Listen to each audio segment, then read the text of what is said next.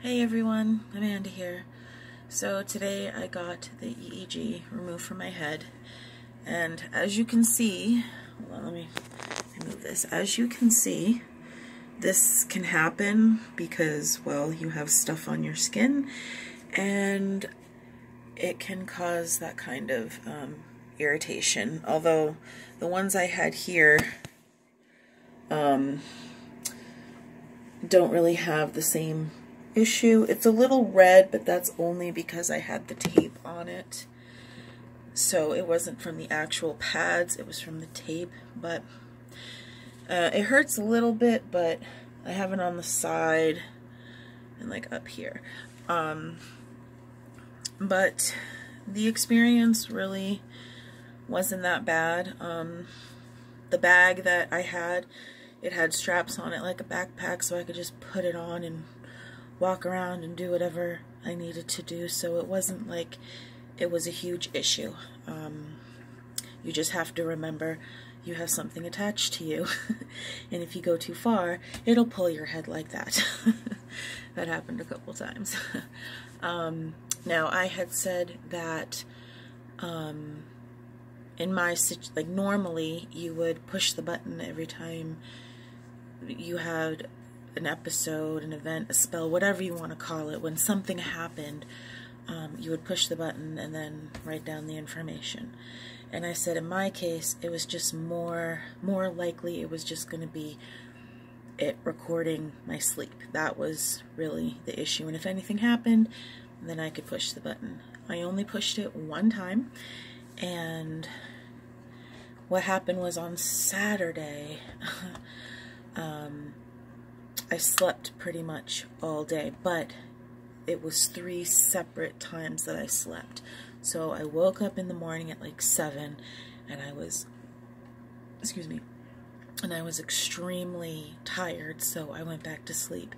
And then I woke up around 11, 12.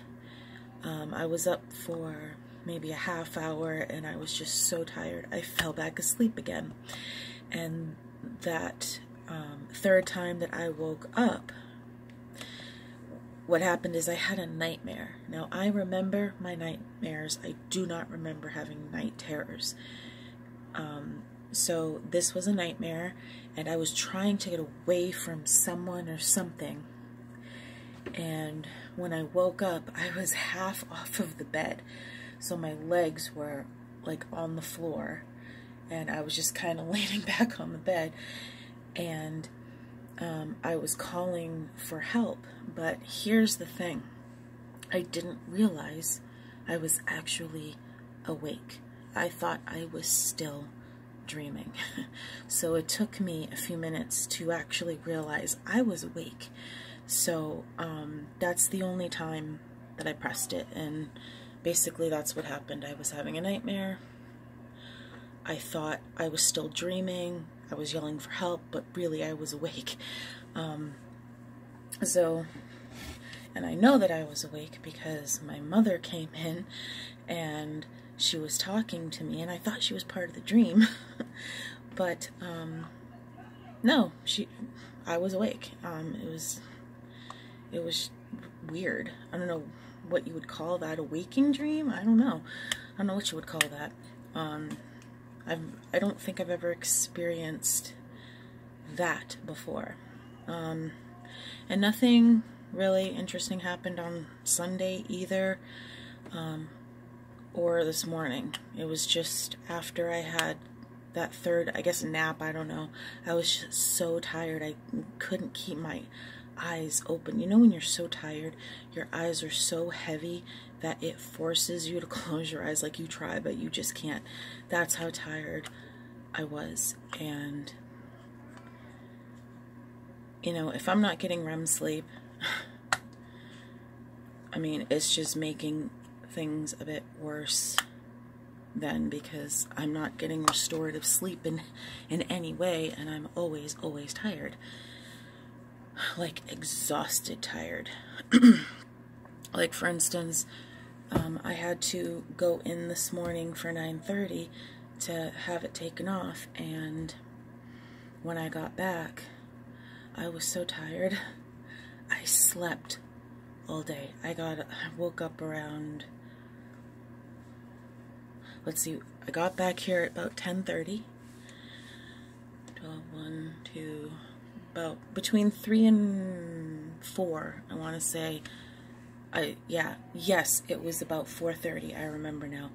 So I slept from around between 10:30 and 11 is when I fell asleep, and I woke up again at around 4:30. So I am so freaking tired, and I keep sleeping, and it's not doing anything. So hopefully this scan caught something, and that's the thing, it doesn't always catch something. It's strange, you know, it depends on what your brain decides to do and if the machine picks it up or not. So, I mean, you can have multiple EEGs done, you know, to help figure out what's going on. So, yeah. But other than that, other than being really tired and having that one nightmare, it really wasn't a big deal. I mean, this doesn't look that great, but, you know, it is what it is. You know, it's what happens when you put electrodes on your head and they sit there for 72 hours. Because they have to put something there and then they stick the electrodes to it. And I think whatever it is that they use, the paste that they use, I think that is what causes the irritation on the skin. So yes, irritation on the skin is most likely going to happen. If it doesn't happen to you, that is awesome. But most likely it will. So yeah, that was my experience. So they said if we don't call within a week, give us a call to find out the results and what to do next. So that is where I am on the EEG front. So alright, thank you for watching. I love you all. Please take care of yourselves, and I'll see you in my next video. Bye, guys.